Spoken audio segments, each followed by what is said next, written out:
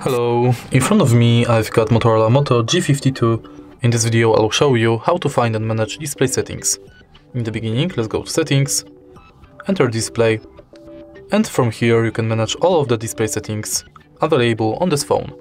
Let's start with the top of the list, where you can change brightness level of the display manually, or enable or disable adaptive brightness. Next, you can manage lock screen settings for privacy, add text on lock screen, show wallet, and show device controls. Then you can change screen timeout between 15 seconds and 30 minutes, enable or disable dark theme, adjust font size and display size,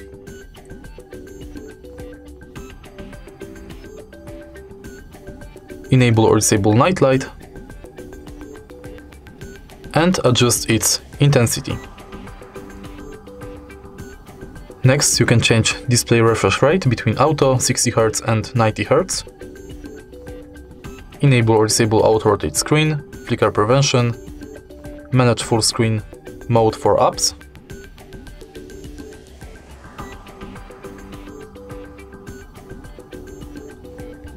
set screensaver between clock, colors and photos,